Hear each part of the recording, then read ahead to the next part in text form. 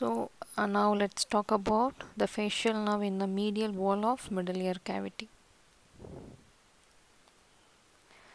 So the nerve enters the internal acoustic meatus after coming out of inner ear.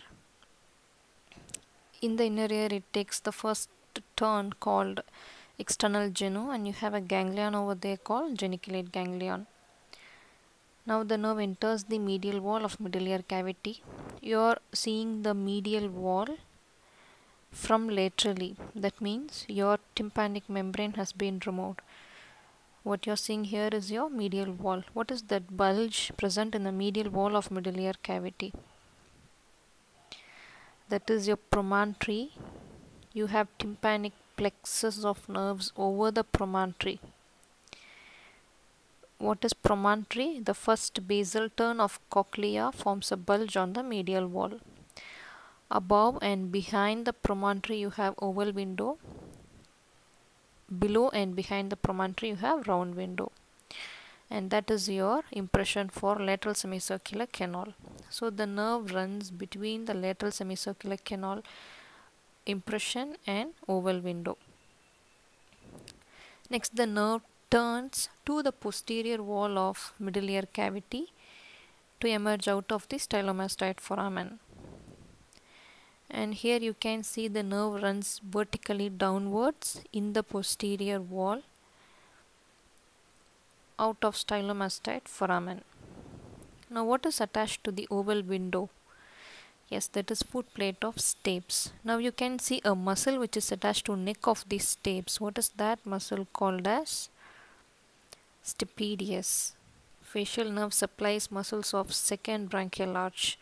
Stapedius develops from the second branchial arch. Okay. Now stapedius is attached to the pyramid which is present in the posterior wall of middle ear cavity. Inferiorly, you can see in the jugular fossa internal jugular vein and carotid canal, internal carotid artery.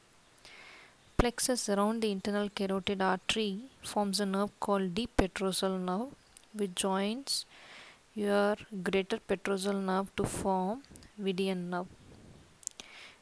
Okay, you can see greater petrosal nerve is given at the level of geniculate ganglion.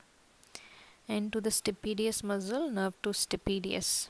6 mm above the stylomastoid foramen you have chorda tympani nerve. Let us see in detail about all the branches of facial nerve. Once it comes out, it is called extracranial course, which passes into the parotid gland, divides into 5 branches to supply the muscles of face.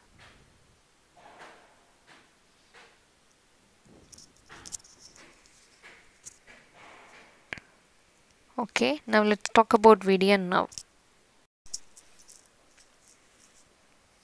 So the nerve of pterygoid canal or Vidian nerve enters the pterygoid canal to reach the pterygopalatine fossa, which is deep to the pterygomaxillary fissure. There is a ganglion called pterygopalatine ganglia present in the fossa. Now the postganglionic fibers, you can see the canal and which reaches your pterygopalatine fossa.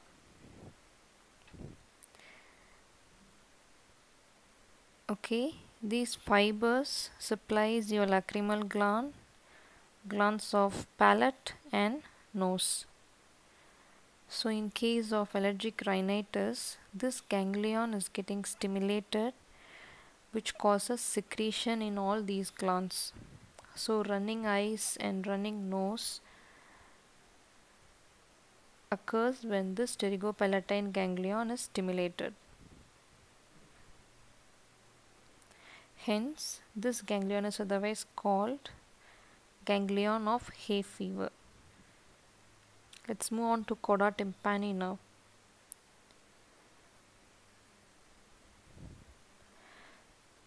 So before the nerve coming out of stylomastoid foramen,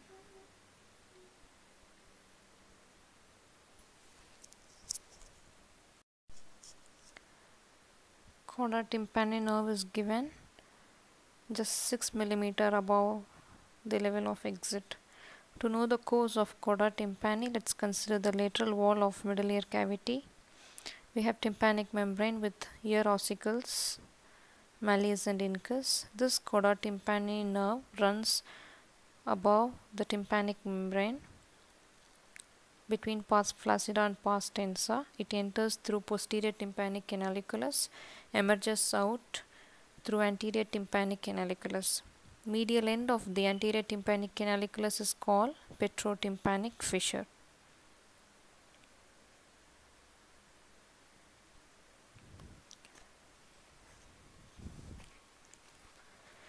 Just remember, along with your coda tympani nerve, anterior ligament of malleus and anterior tympanic branch of maxillary artery also emerges out of your petrotympanic fissure. Now this coda tympani nerve, it moves forward medial to the spine of sphenoid bone. In front of the spine of sphenoid, we have a foramen called foramen ovale. Mandibular nerve comes out of this foramen, divides into anterior and posterior branch.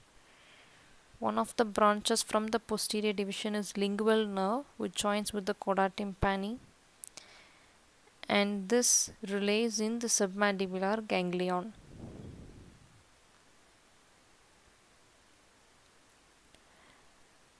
The postganglionic fiber supplies the submandibular and sublingual salivary glands.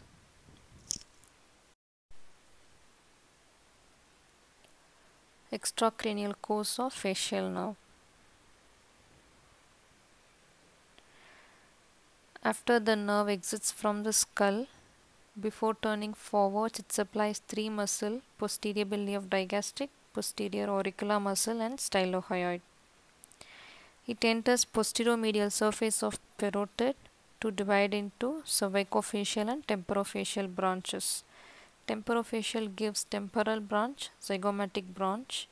Cervicofacial gives buccal, marginal mandibular, and cervical branches. Now let's move on to the lesion of facial nerve. So these are the motor nucleus of facial nerve, and this is the cerebral cortex on right and left side.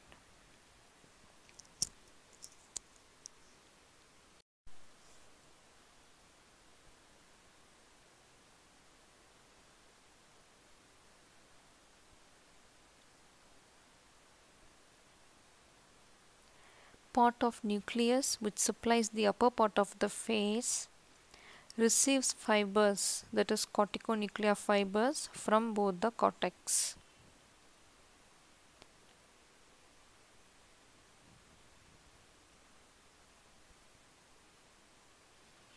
Part of nucleus which supplies the lower part of the face receives corticonuclear fibers only from the opposite side cortex. Let me explain. Talk about human and element type of facial nerve paralysis. Suppose you have human type of lesion on the right side, the lower half of the opposite side of the face is affected. Your upper part of the face is spared because your frontal belly of occipitofrontalis and orbicularis oculi muscle receives dual nerve supply. What do you mean by dual nerve supply? You get nerve supply from both the right and the left cerebral cortex.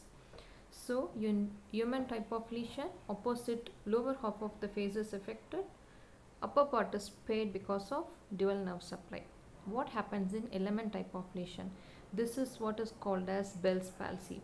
When the nerve comes out of your stylomastoid foramen, there is a foramen between mastoid process and the styloid process.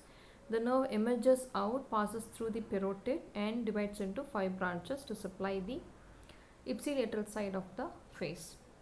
If you have lesion on the right side, you will have total half of the ipsilateral side of face getting paralyzed. So, what are the clinical features of Bell's palsy? You don't have wrinkles when you frown in the forehead.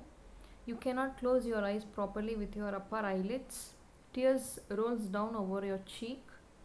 Corneal reflex is disturbed, so you may have corneal ulcer, which may even lead to corneal blindness. Obliteration of nasolabial fold. Due to paralysis of buccinator, food gets accumulated in the vestibule. Drooling of saliva. Deviation of angle of mouth towards the opposite side. These are the clinical features of Bell's palsy. Now, what do you mean by Bell's phenomena? When you try to close your eyes with your upper eyelids, your eyeball rolls above, upwards and outwards, and this is called Bell's phenomena. So this pattern of facial nerve is called pes anserinus. You can see the clinical features of Bell's palsy. Finally, let's move on to crocodile tears syndrome. What is crocodile tears?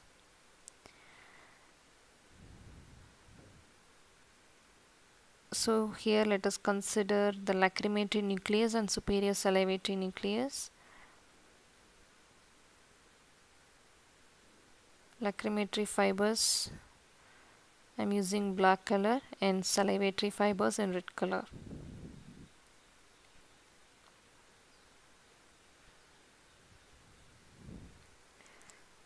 Okay, from the geniculate ganglion, you have greater petrosal nerve joins with the deep petrosal nerve to relay in the pterygopalatine ganglion,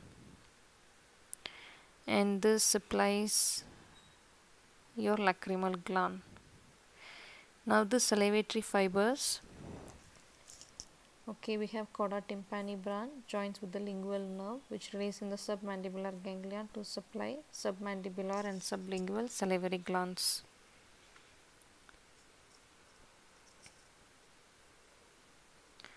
Suppose if you have lesion proximal to the geniculate ganglion, and later when the fibers regenerate, the salivatory fibers joins with your greater petrosal nerve and supplies the lacrimal glands. So when we eat, during salivation we also lacrimate, and this is called crocodile tears syndrome. Lacrimation during salivation is called crocodile tears syndrome. Okay, thank you so much.